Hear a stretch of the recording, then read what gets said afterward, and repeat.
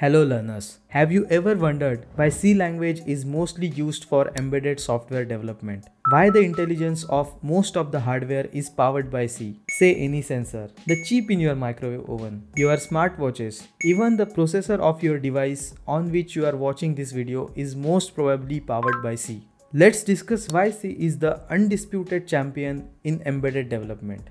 Your machine or processor only understands binary, that is 0 and 1, which we call machine code. Now to communicate with machine, we defined unique patterns of zeros and ones that we called as instructions. Then we created mnemonics to add some abstraction over those binary patterns to understand these instructions properly, and so assembly language was discovered.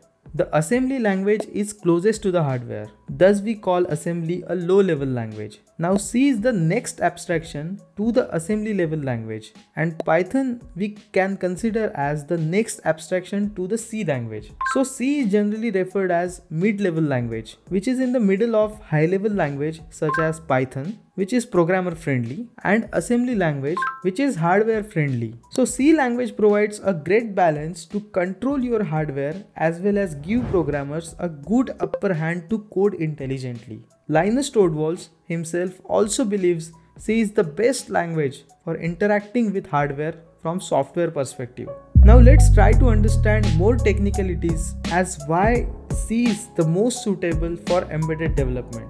C provides low-level access to memory through pointers, allowing direct manipulation of hardware registers and memory addresses. This level of control is crucial in embedded systems, where hardware interaction is often necessary. Also, in embedded systems usually have limited resources, so efficient memory management is critical. But C has manual memory management through pointers, which allow developers to control memory allocation and deallocation explicitly. So this fine-grained control over code execution and memory usage results in predictable and fast performance. There is another fact that C program can be compiled into standalone executable without the need of large runtime environment. In contrast, Python and Java programs often require the presence of their respective environment, that is, interpreter for Python and Java virtual machine for Java. Another important point is that C is statically typed, meaning that variable types are determined at compile time. This allows for more efficient memory allocation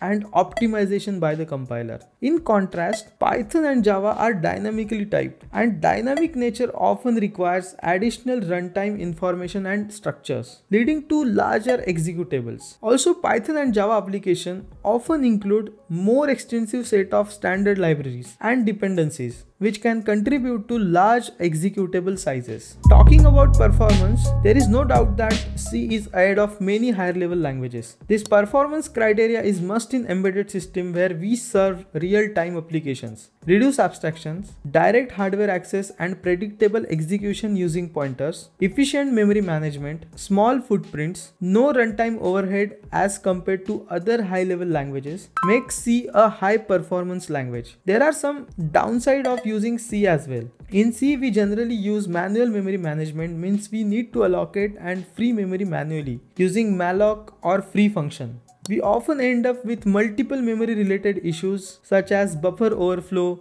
null pointer dereference and data races in C. Also, there is absence of garbage collector in C, which increases the risk of memory leaks and makes it harder to ensure memory safety. Additionally, C lacks built-in support for modern concurrency and parallelism, making it more challenging to write safe and concurrent code. But Rust is a modern programming language, addresses these limitations effectively with its ownership model, borrowing system and emphasis on memory safety. By eliminating null pointers, enforcing strict ownership rules and providing built-in concurrency support, Rust offers a safer alternative to C. So is it possible to completely switch to the Rust? Not really. As the widespread use of C in existing codebases and its long-standing legacy means that the transition to Rust may take much time. Many critical SOCs, operating systems, and embedded softwares are currently written in C, and the effort required to migrate or rewrite such code in Rust is substantial. Many companies are starting to use Rust for new projects, but lot of important software is already written in C, and changing that to Rust will take a long time. So even though Rust is getting more attention, it will still be a while before it becomes more common than C in the software world. What do you think? Can Rust replace C in the near future? Comment down your views. Keep watching our videos to learn and grow. Subscribe to Planet Skills. Thank you.